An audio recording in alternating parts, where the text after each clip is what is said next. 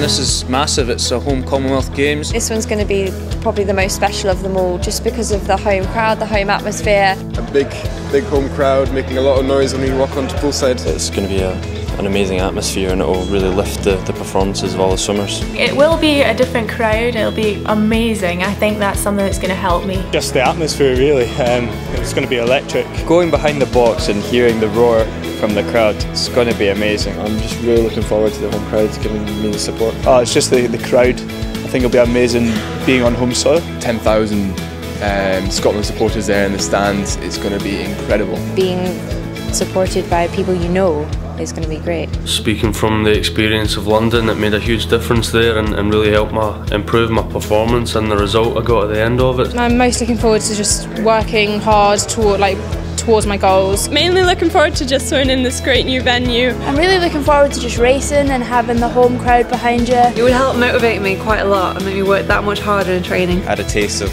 what it's going to be like because I had such a big crowd down for the trials. We've had a good couple of weeks racing at Scottish and British Champs, so now I know what I need to work on race-wise. Just kind of focusing on my training and just hoping to go there and just do the best I can. I've just got to let everybody else do their thing. I've got to stick to my plan or my coach's plan. I'm really going to try everything I can in training to be as best prepared for this summer to try regain my Commonwealth title. I'm really looking forward to the relay events, like the medley relay. I think will be a real contest, and I think Scotland can be right in there amongst the medals. We'll be trying our hardest to get close to the same kind of result that we did last time. I mean, we won the silver medal last time. I know that since younger swimmers can drop their times easily, hopefully I can do that at the Games. Competing against all of the international athletes. The whole being part of Team Scotland and competing at a home Games is just amazing. I'm so excited for it. I'm looking forward to, first of all, competing for Scotland. Make my country proud, and I'll think about that every day in training. It's an honour and something I'm really looking forward to, and I just can't wait to get in and race now.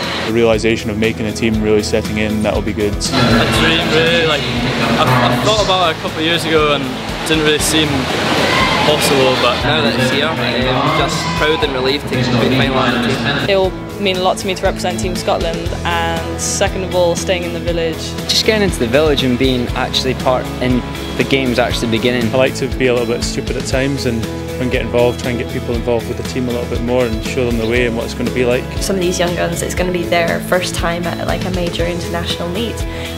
So it's wonderful, and hopefully I'll be able to sort of share stories and give them as much tips and pointers as I can. It's my first game, so I'm just really looking forward to being a part of the action. I think it'll be a very special experience. It's not something that many people will get to experience. I've never really felt like this before a meet.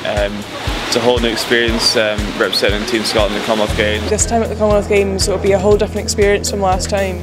The crowd will be here supporting us. I don't want to get too excited, but I hope I don't. Should be good. Looking forward to going into this being slightly more mature. I'm nearly 18 years old now, so hoping to take some new things out of it. I'm excited to come home and say I've been at a Commonwealth Games, and if I've got a medal in my hand, that'll just be even better.